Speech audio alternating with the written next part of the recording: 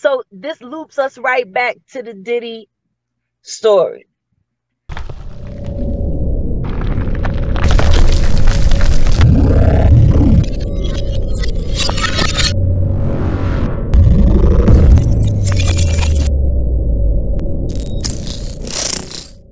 So this loops us right back to the Diddy story. I'm not going to say shit, but if you ask me a question, I will give you an honest answer. How about that? Absolutely. All right. I say, this is me with my titties out. I still got my panties on. This is just me with my titties out.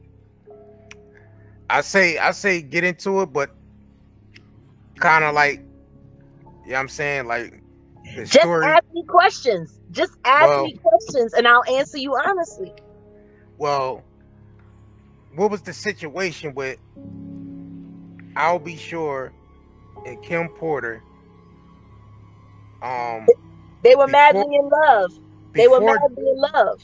Before Diddy came into the picture, and it was just Diddy working for Andre Harrell, and then it was I'll Be Sure still being with Kim Porter.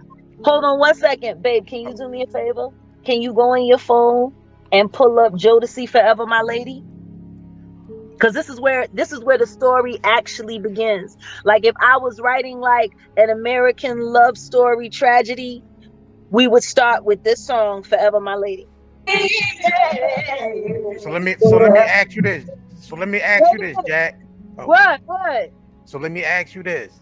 What? The song was written by who? I'll Be Sure. And who did he write the song for? Kim Porter, when she was having their son Quincy. And who produced? Who put Jodeci out? Who was responsible for putting Jodeci out? I mean, Diddy was responsible for it. He was really the talent finder for Uptown MCA. Right. Yeah. So that brings us back to the question: what was the situation between Kim Porter and I'll Be Sure when Diddy stepped into the picture and tried, basically get I'll Be Sure out the way? What was lingering? What was lingering in there? The reason why Diddy couldn't go but so far. Well, if I'm going to answer that honestly, and thank you for asking it so cryptically, to my understanding and knowledge from what I've experienced and known throughout all of these 30 some odd years, they were married. She was married to I'll Be Sure, which would probably explain why she never married Diddy, even though she gave him 3 children. After Quincy was born, after this song, Forever My Lady, was written, which is why when Al did the tribute post to her, he marked it with Forever My Lady. They were very much in love. Right. But there was a lot of complications going on behind the scenes, and the true nature of their love affair, from what I understand, was to be kept secret. And then, shit gets malicious in the game. People do a lot of strange things for a lot of strange reasons, but at the end of the day, what it really all comes down to is just going for yours and making sure that yours is taken care of. If people really understood the true heart and nature of I'll Be Sure, if they could see him clearly, it wouldn't really be that hard to see the devil in fucking Honeycomb. It wouldn't be hard at all. If you put Honeycomb next to I'll Be Sure, I promise you, you got Michael the Archangel and Lucifer. She couldn't have been caught between 2 more fucking different men. Like, Kim Porter literally lived and danced on the line of heaven and hell. Dang. A man that loves you so much, he writes one of the greatest love songs of the 20th century.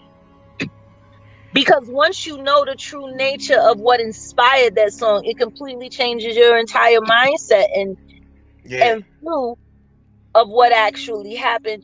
If people only knew, they saw Kim coupled up with Diddy. Right. But the true romance was everything that happened between her and I'll Be Sure. She was loved by that man. She was loved by that man completely. And she was totally treated like a trophy and a bill with the other one. She wasn't nothing but another bill he had to pay. Dang. She was so much more than that. She was such a beautiful model, and she was very, very, very effective as an executive assistant for Uptown Records. Like, Kim Porter wasn't no slouch. And people really don't understand the gravitas of her. And when I think about her children, it kind of breaks my heart, because I know they love their mother. There's no way they couldn't have loved their mother. Children love their mothers, period. But for her to pass away so untimely and so soon, and them to not really truly have a full understanding of how awesome their mom was. Like, they all got robbed of her in their adult years. If people only knew. Dang.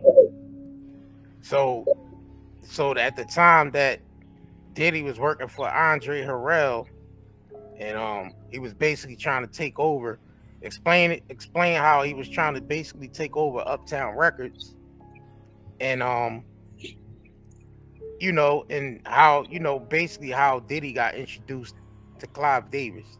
Well, Andre Harrell introduced him to Clive Davis, and once Diddy got a taste of that, he didn't want no milk out the carton. He wanted to get it straight from the cow's ninny. He wanted it pure and unpasteurized. He wanted the full weight. And considering how instrumental he was in the success of Uptown, he had contacts, he had all of the access, he handled all of the artists. For Uptown MCA to go under and there be a platform like Bad Boy ready and waiting with platinum artists off jump. I mean, come on, let's just be honest. People see money and they see comfortability. You know what I mean? So, you know, the true guts of that story is greed. Everybody was greedy, except for I'll Be Sure. Yeah. He was the most selfless person and loving person in that whole scenario, which is why it's kind of sick that Diddy be like, you know, he be on some bitch shit with him, because that's just a good man. He's a good man. He's a great father. He's a great husband. You know, he's yeah. If people really understood, but yeah, so Diddy got a taste for it, and he started making his come up plan, and then next thing you know, Uptown MCA, you know, the label ended, and the next thing you know, Craig Mack Flavor in Your Ear is killing streets. Yeah. And on the B side, and at all of the underground parties and strip clubs, you had Party and Bullshit on. Yeah, on the Biggie circuit. on it. They was calling it the Big Mac. Yeah. And guess what? Kim, for the most part, ended up becoming the first lady of the corporate side of Bad Boy Records. Take that. You know what I mean? And she did. Nobody did it better. Nobody could take that better than Kim Porter. I promise you. She was a gangster. But you know, years of secrets. So that's why everybody's, why Diddy ain't married Kim Porter? Why ain't married Kim Porter? She was already married. She was already married. Nigga, she that's already married the love of her life. The paper was already, you know what I'm saying, presented in the courts, and she was already on paper for I'll Be Sure. So that's why Diddy ain't never married Kim Porter. If people fucking only knew. I guess they know a little bit more now.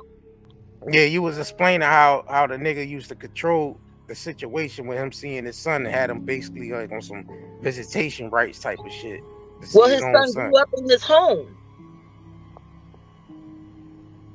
I'll Be Sure's son grew up in Diddy's home because he was with his mom. Right. I'll Be Sure was a working artist. Of course Quincy was with his mom, but he was always present. There is nobody that can tell me that I'll Be Sure isn't a present father, period. And not just for Quincy, his oldest son, he has grandchildren. Like, he is present, yo. He is so present. We've spent time together, our families together. So I've seen for myself exactly what kind of man he is in his privacy. He's an excellent father and a very attentive mate, you know. So it's like, of course somebody like Diddy would be jealous of that, because he's the exact opposite. He has a short attention span. And, you know, he measures his life by, you know, going to Baskin Robbins and sticking his finger in every fucking carton to taste every flavor. Dang. You know what I mean? I didn't say he uses a spoon. I said he uses his finger to taste every fucking carton, every fucking flavor, all 32 flavors or whatever it is, 64, whatever it is. 31? There it is. All 31 flavors. He got his finger in every fucking carton. Or Basket and Askedean and Robbins. Not Basket. There you go. Listen to me. Any nigga that will smash his child's ex-girlfriend? Yeah, that was out of pocket. Listen to me. I'm going to tell you something right now. That's a little bit too close. That's almost as disgusting as Kris Jenner watching Kim Kardashian and Ray J sex tape. Yeah, let's get into that. Actually, no. They the same. It's about They the same. That's some weirdo shit. Yeah. Come on. I wish I would. If I had a living daughter, I wish I would go behind my daughter to mess around with a dude that she was messing around with. That's fucking disgusting. You know what I mean? And people wonder why I call him Honeycomb, because he smacks so sweet and he gets soggy when he was sitting in milk too long. Dang. I mean, it is what it is. And this isn't me taking shots, and this isn't me, you know, going over the top. This is me just honestly being honest. That man ruins lives. He's got a gift for it. He's got a gift for ruining lives, and knowing how to profit off of it. Young Miami better watch out. I'll tell you that. I pray for that girl. I do. I say a prayer for her every day. I understand why she's doing what she's doing. No hate, no shade. All I say is please look at his track record. Look at what he's been through, and make sure whatever it is, it don't happen to you. She thinks she's the exception to the rule, and listen to me. Everybody thought they was the exception. Everybody thought they was the exception. And I'm going to tell you something right now. Ain't nobody had Diddy hemmed up tighter than Kim Porter. Not even Cassie. Not even Cassie. Period. Kim Porter, the only chick that ever had him on his heels at all. What is this book that they said that Kim Porter was going to release before she died? I hear a lot of people talking about. Do you know anything about this tell-all book? Look, allegedly, from what I've heard, from what I consider credible sources, she was writing her life story. She was writing her life story, and I'm going to tell you something right now. If she had ever gotten a chance to finish that book and publish it, it would have not been good for the bad boy legacy. Not at all. It couldn't have been. It couldn't have been. What else was she going to say other than he was a bastard? Dang. What else was she going to say? He was a good provider. With the kind of money he was making, he better had been.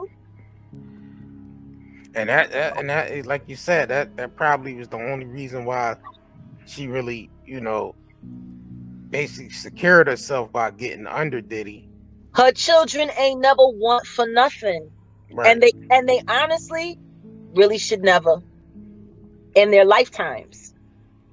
Like, their kids are going to be okay, for real, for real. If everything went the way it was supposed to go, oh no, listen to me. She secured the bag, and not for herself, but for the future of her children. Right. You can never be mad at a mom for securing a bag for her kids. You can never do that. And essentially, she was a single mom. So you really can't fault a woman who's operating as a single mother to make sure that her children are well taken care of. She was a good mom. She was a good mom. She was a hell of a businesswoman. She was a wonderful model in the 90s in her young years. And she became a credible businesswoman on her own, an entrepreneur, philanthropist. And, you know, it's a shame that people don't know that. So basically, she sacrificed herself just so her kids can be secure. Basically sacrificing herself getting with Diddy. Yeah. Yeah. Pretty much. Yeah. May the angels cover her. And I pray that she is resting in peace. And I pray that when she looks down on her children, she is pleased with everything that she sees. I pray for her kids, you know, the parent they got left with, you know what I mean? Right. That's just bad luck. Dang. It's always the good parent that leaves first. And then you get stuck with what you get stuck with, you know? He's a very controlling individual. I hope, especially his daughters, have all the oxygen that they need so that they can become the young women that I'm sure their mother would have wanted them to be. Yeah. You know, listen to me. All I can tell you is honeycomb is every much the devil that I have said here.